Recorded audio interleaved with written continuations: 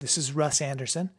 Today I'm going to demonstrate the new Add-Many Trackers and Coalesce Trackers features of SynthEyes 2007.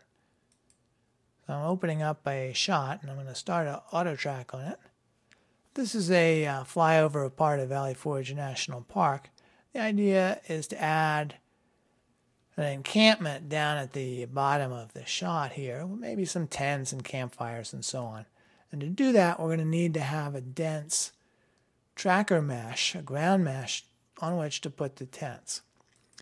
So to do that, I've started off with the auto tracker that's given us a fundamental set of trackers. But here we're just going to assume that we need to have plenty more. And to do that, I'm going to select the area in which I want to add those additional trackers and then fire up the Add-Many Trackers dialog.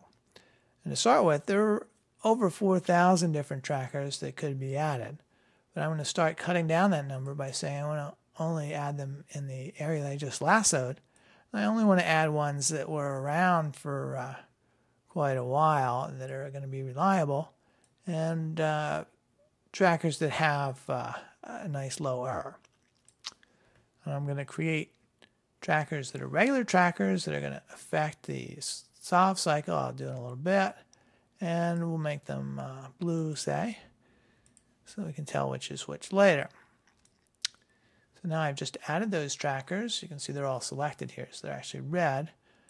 And if I zoom in, you'll see some spots where trackers are right next to each other.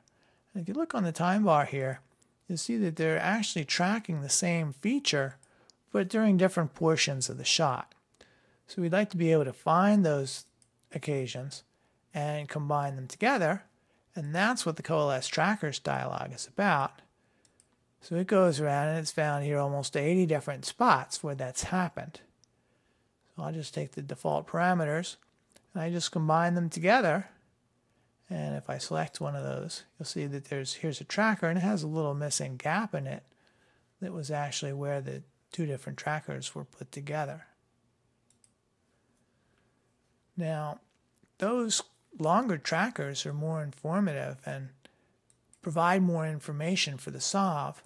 So I'll go and resolve at this point to take advantage of that additional information and the additional trackers that we just created.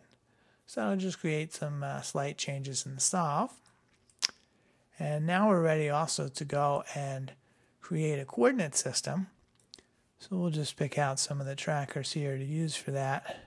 An origin, x-axis, and one on the ground plane back there somewhere. And we'll apply that. So that now we have the trackers all down on the ground plane like we would expect.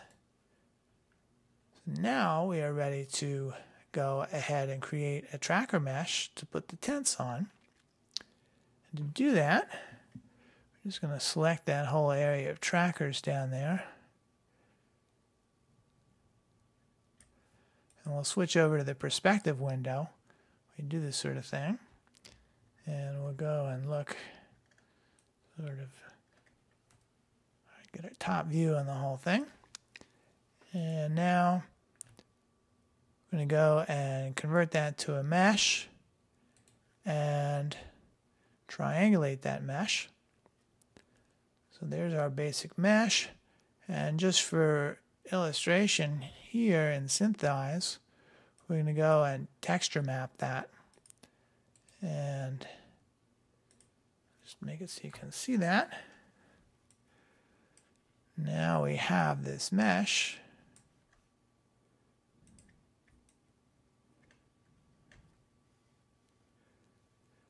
that represents our field, and we can go and start dropping things onto that mesh in detail. You can see some of the trees in the background and so on.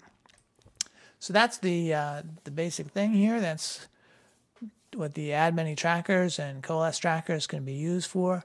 Obviously, there are plenty more parameters for them, and I invite you to actually check out the manual to find out what they're about.